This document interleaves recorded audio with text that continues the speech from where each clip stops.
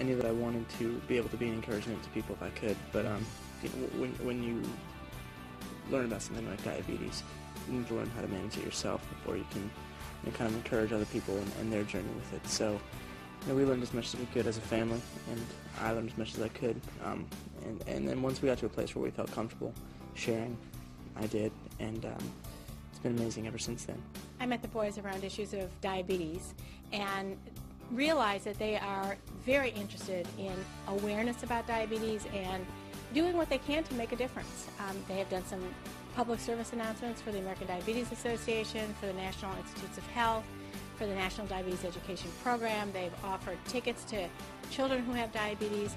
And I think Nick in particular wants people to realize that although it is a very serious illness, it can be managed and you can go ahead and every dream you've ever had can come true. I think just being able to support the cause and raise awareness and just do what we can to get people inspired who have diabetes and who want to do great things for people who do have diabetes. And I think it's something very, very personal to me and close to my heart, so we're happy to do it.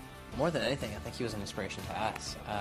The way he handled it, the way he grew in it, he learned all about it, the way he taught us so much about it, Going through it, we didn't know what it was, really, when he first got diagnosed, and we didn't really know, the symptoms, or he would have gone to the hospital a lot sooner, But the fact of the thing is, we've learned so much from him about this, and it's such... If people are educated, they're so much more aware, and it's an amazing thing to have him be able to tell so many people.